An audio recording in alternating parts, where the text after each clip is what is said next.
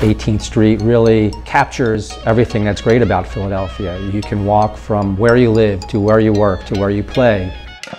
What we wanted to do at 1760 was to bring this building to a place where young, emerging companies could see themselves in space that lent itself to today's work style. just make it an area for people to collaborate. Since I've been here, I've seen a lot of people in and out of our office specifically. And you see the different faces and get to meet everyone here, and it kind of gives that sense of community. It really creates a sense of a live, work, play atmosphere. When we looked at different buildings and locations, we were assessing how close it is for sort of density of workers that would, we employ now or we will employ. We like the area because it's a central spot for Philadelphia, both for transportation and also for schools. Walking, biking, or taking the regional rail, it's kind of a one-stop shop in this part of town. So it was really easy for us to make the decision.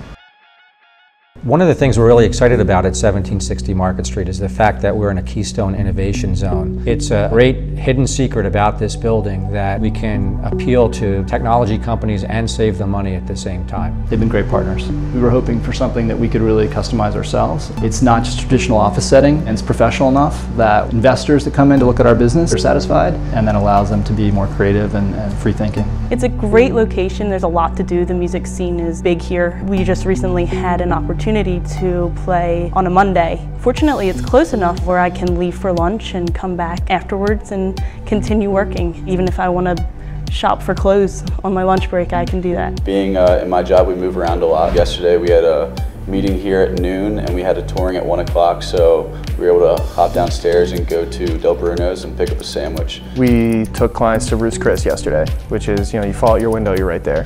It was easy for us to get a reservation and just hop over there for a quick, hour lunch and then, be back right here at 1760.